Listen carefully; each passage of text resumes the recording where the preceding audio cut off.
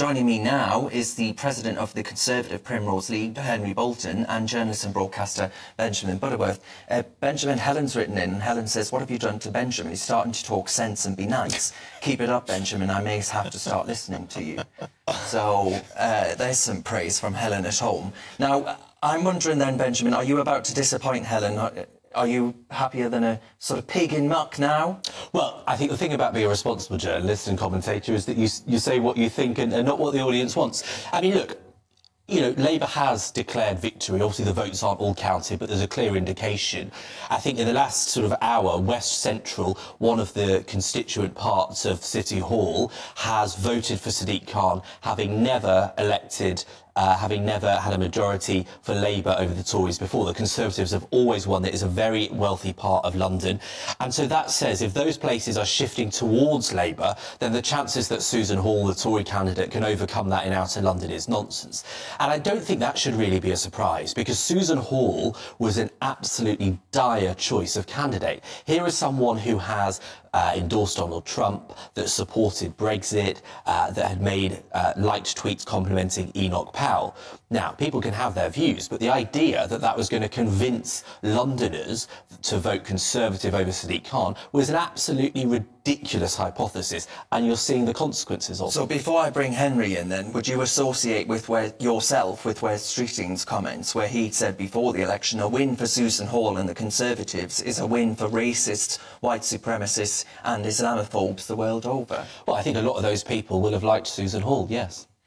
Henry, I mean, come on. I think it was an outrageous comment to make, and I think it's slightly outrageous for you to in any way defend it. If that had been the other way around, for you know, somebody on the centre-right of politics had said something of equivalent meaning and weight, an insulting weight, about Sadiq Khan, there would have been an absolute outcry, which illustrates the fact there's a great deal of hypocrisy on the left.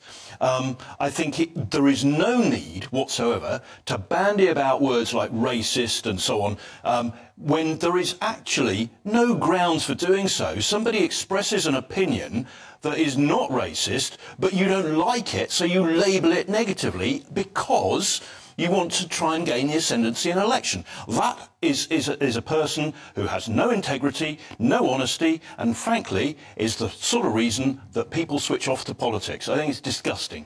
Henry, are you optimistic, before I go back to Benjamin, are you optimistic about London's future? I think it's very difficult. London has huge challenges, and when you think about the fact that actually the Mayor of London, whoever the Mayor is, has what, 17 billion budget, has huge leverage, huge power, but also is managing a massively complex society with all of the bits and pieces that go to support that society, policing and roads and everything else. And transport. It's a massive thing, and so it's a big super tanker that you've got to turn around. I'm very pessimistic about the future of London, because I think that Sadiq Khan has done absolutely nothing, but in many respects has encouraged, but done nothing to stem this flood of flagrant abuse of British tradition, British laws even. I've called it cultural displacement. I think London is unrecognisable compared to what it was 20 years ago. He has encouraged that process, he has facilitated that process, and I think that that's only going to go further in the next 10 years. All right, I mean, Benjamin, come on, you're Sadiq Khan's biggest fan, are you not? You must want to come. I wouldn't quite say that, to be honest, but yeah, I don't know what you mean by the change in London in the last 20 years. Are you referring to demographics? Partly, yes. Oh, well, I'm talking about demographics, but I'm also talking about cultural stuff. I'm talking about the old markets are going. The entire character of the town has been changed. What about black cab drivers? I mean, celebrating Ramadan over Easter, things like that. Precisely. And then you get this two-tier policing. I suspect.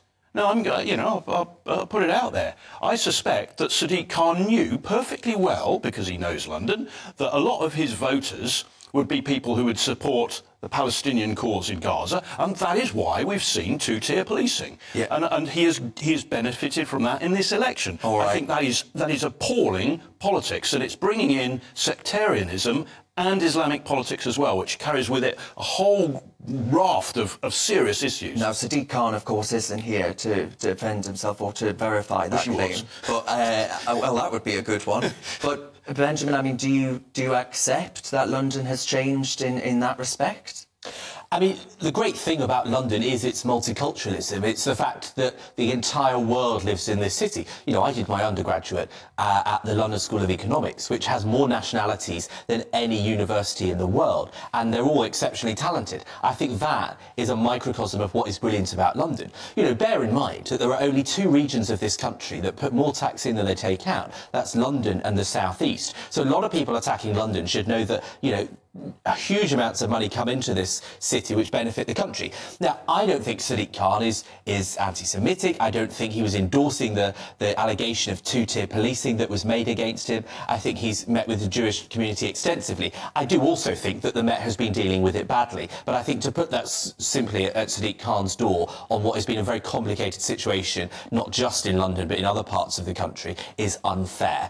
But what I would point out is that I still think, though Sadiq Khan's going to win, you will see a much closer result than what Labour is polling generally. And I think that should be a warning sign to Sadiq Khan that he's won a historic third term, the first three-term Mayor of London.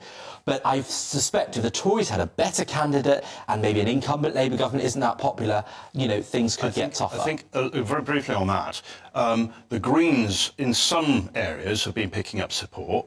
I don't know whether it's the case in London yet, it's too early to really tell, but in other parts of the country, the Greens have been gaining support not on the basis of Green policies or the Green Party's position on anything, except on Gaza. There are people candidates who have been shouting out Allah Akbar when they've been elected for the Green Party. Now, this is problematic. It was in Leeds. Sorry? Leeds. Yeah, in Leeds. Yeah, in Leeds, Hare Hill and right? Yeah. But I think that is massively. We've got a big dilemma. Democracy, and this is London's pretty much in the lead in this. Democracy means, quite rightly, and I would defend it to my dying breath, that we give people the opinion and the choices as to how they're governed and by who. But if in that process we then elect, or people are elected who fundamentally believe in the political approach or the Islamic approach to politics, that means that because the Quran lays, the Green Party councillors believe in. Well, I'm not talking about the Green Party. I'm talking about their candidates. I'm talking about their candidates. I'm talking about their candidates. Yeah, not the Green Party. I'm talking about their candidates here. And if there are people being elected who believe that the government should be as interpreted from the Quran, not so you're governing on the basis of interpretation of what the Quran's guidance says, rather than governing on the basis of what the people want, government of the people by the people. You know, then you've got a problem. I see that sectarianism and that political Islam creeping in quite dramatically in this election. All right. I mean, you can accept, Benjamin, that the weekly marches are becoming a bit much, surely. Yeah, I find that a very difficult question because I think the right to protest, and protest should be uncomfortable, but clearly it's caused problems for Jewish people going about their day-to-day lives, which is totally unacceptable, also costs a fortune. So I think that's been a very difficult one, but I don't think it would have been any easier for a different mayor. Okie doke. Right, folks, we'll leave it there. Thank you very much to my panel.